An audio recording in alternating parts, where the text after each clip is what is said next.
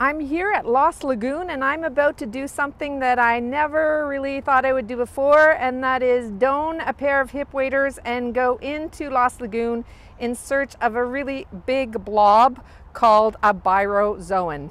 Oh, gross. Ah! Oh, this is gross.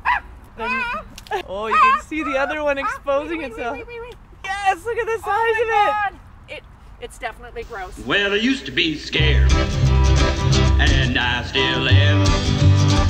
Said I used to be afraid, I was enough of a man. So the bryozoan that we discovered here at Lost Lagoon in Stanley Park is actually an animal. It's a colonial animal, so it's kind of like a blob. So you'll have one individual tiny animal, a single cell, and they'll reproduce asexually and then develop an entire colony that's the size of like a partially deflated basketball.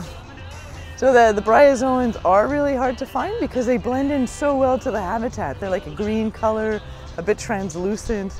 They started in the Mississippi, we think, the freshwater bryozoan anyways, and they've been dispersing westward ever since. And so every once in a while they'll show up in a place like this, in a little freshwater ecosystem.